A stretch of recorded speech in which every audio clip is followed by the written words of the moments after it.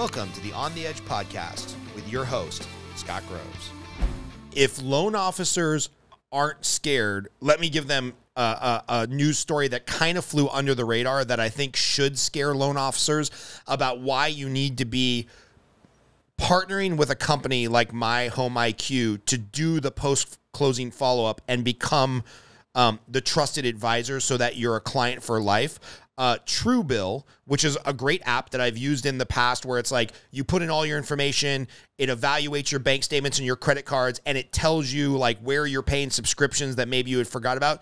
Truebill got acquired by Quicken Mortgage for $1.3 billion last December. Like Quicken, Rocket Mortgage, they just stroked a check for $1.3 billion in cash, not stock options, not future payouts. They paid a $1.3 billion in cash to buy Truebill because they figured out, hey, the best way into the back door of a consumer's mindset for finance is by helping them create budgets and helping them eliminate additional spending that they forgot they were spending money on, right? So this is how Rocket Mortgage is weaseling their way into the consumer's, homepage on their phone for their app to help them do better with finance.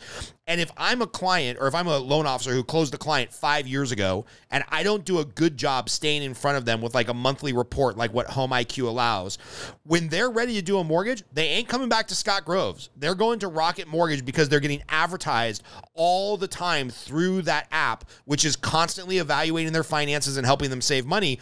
And now Rocket Mortgage has become more valuable to that client because they're giving them ongoing financial advice. And one of the things we talked about when I was, planning to make an investment is I'm like, hey, is it part of your corporate strategy to sell out to Rocket Mortgage? And you're like, absolutely not. We're in this for the independent realtor and the independent loan officer to create basically a market segment where you can retain your clients. We don't want to be acquired by Zillow or Rocket Mortgage. That's not what we're building this for. We have the consumer, meaning the consumer of your product, the loan officer and the realtor in mind, and we want to empower those individuals versus like we're just building a product that we can sell to Rocket Mortgage, which was really important to me before I gave you my money because I don't want to invest in something that's then going to sell all my clients' data to Rocket Mortgage. Well, see, and Rocket, they're super smart. Oh, sorry, Alex, go ahead. No, go ahead. No, I was going to say, great company. They have it figured out. They just actually launched Rocket Solar. So they're trying to tap into every single solitary piece of the stack that they possibly can. And one of the things when I started getting into WeFunder and invested in that and looking at companies that were coming up, obviously prop tech and fintech, companies that are in our space was a little bit more attractive to me because that's my business.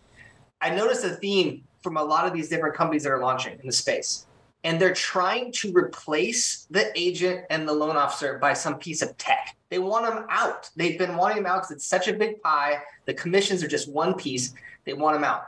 So when we connected the dots between the crowdfunding type of campaign and allowing our users, our raving fans, our friends and family to actually get in this, and it's kind of democratizing the whole venture capital. We don't have to go down that route down to Sand Hill Road. It was just like, we have to do this. Like we could go VC, but we have to do this. We want them to have a voice. We want them to use our product to tell us, hey, if we have this, we're going to win. If we have this, then we're going to win. And then we can go program it and then give it to them.